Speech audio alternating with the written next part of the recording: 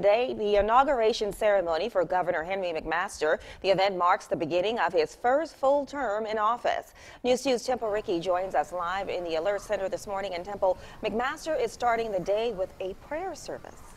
Octavia, that service will take place at 9 a.m. preceding his swearing-in ceremony at the South Carolina State House at 11 a.m. And starting today, McMaster has the opportunity to fulfill a number of campaign promises. This includes placing trained police officers in every school, deepening the Charleston Harbor, supporting men and women of the armed forces, and attracting big business and better paying jobs.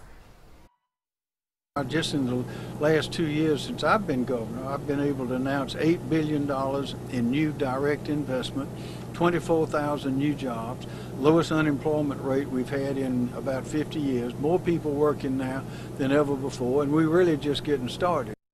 Following today's ceremony, the public is invited to attend an open house celebration at the governor's mansion. You can count on 2 to bring you updates throughout the ceremony. Live in the Alert Center, Temple Ricky, count on 2.